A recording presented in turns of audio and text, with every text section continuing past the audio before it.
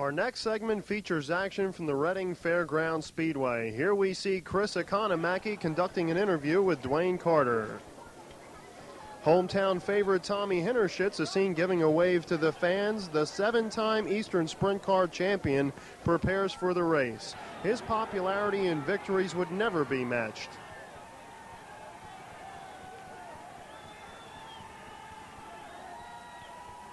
Paul Russo and Johnny Thompson are also some of the favorites in today's race.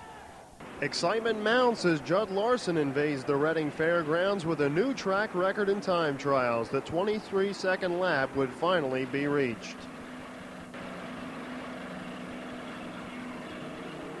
California driver Dale Van Johnson hangs it all out on the outside to set second fast time. The feature starts as excitement mounts in the first turn. It's Tommy Hinnershitz up high in the Miracle Power Special as he moves to the outside.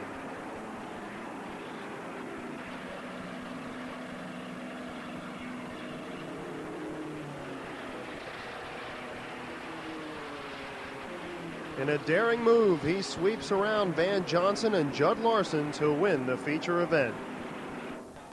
Here's Tommy in victory lane with runner-up Jud Larson. Recently, we had a chance to meet with Tommy and talk with him in his home in Ole, Pennsylvania. The Miracle Power Special number 2, the car that carried Tommy Hinnershitz to multiple driving titles and many feature victories.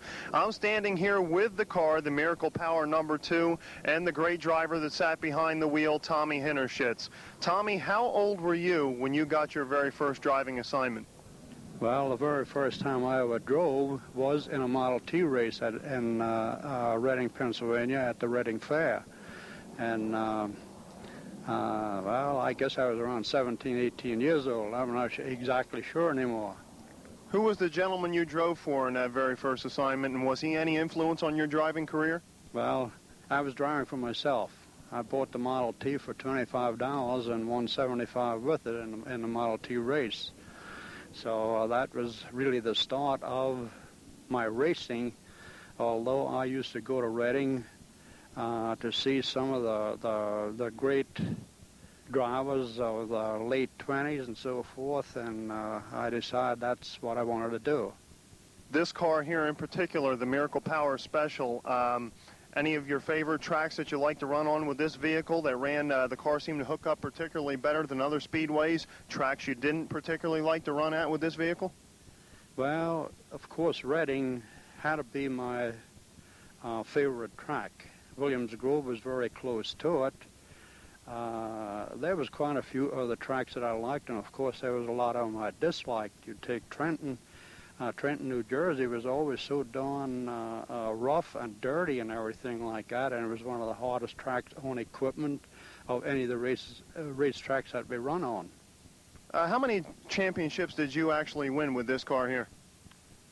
Well, with this car here, I'm not positive. I think it was about, I believe around 3 with this particular car. Located directly behind me is the garage in which most of the preparation was completed that carried the Miracle Power Special number 2 to its career victories, along with Tommy Hinnershitz sitting in the cockpit. It's been some 11 years since this car's seen competition, and almost 26 years since Tommy Hinnershitz is strapped in behind the wheel of this vehicle. But here he is again, looking like he's ready to go back out onto the speedway again and improve on those 103 career victories that Tommy already has to his credit.